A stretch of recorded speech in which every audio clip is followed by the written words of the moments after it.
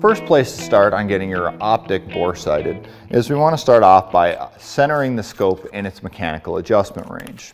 We do that to ensure that the scope has its full range of travel, which will give you the best optical performance from the optic itself. We're going to start by adjusting it all the way one direction till it stops.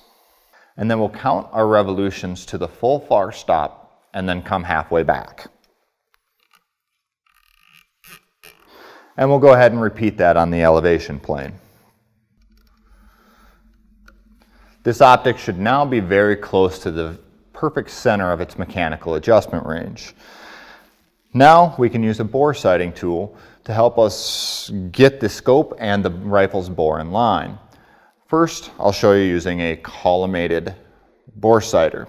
Inside of this, think of a piece of graph paper.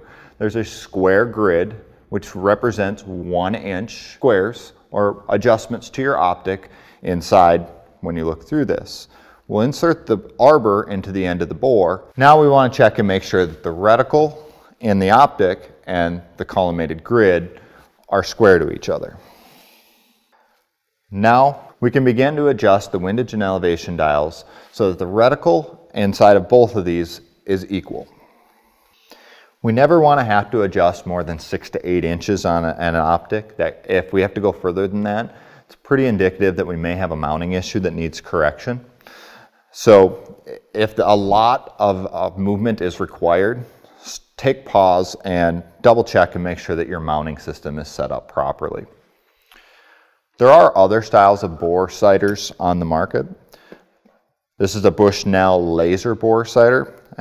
It will emit a laser dot that can be put on the wall, a target downrange, and then we'll make our adjustments based on that.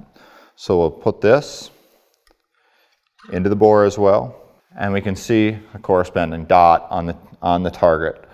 Now we'll adjust to get the dot centered on the target, and now we can double check our rifle by looking through the optic itself and make an adjustment to the reticle as needed.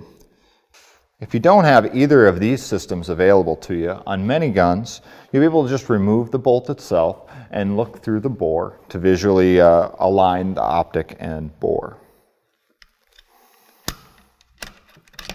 So we'll remove the bolt. And now I'm going to center looking through the bore on a distant object. In this case, it'll be a champion target. This is a very rough estimation of sighting. Now I can see the target through my bore. Now I just want to adjust my reticle up and over to the center of the target as well.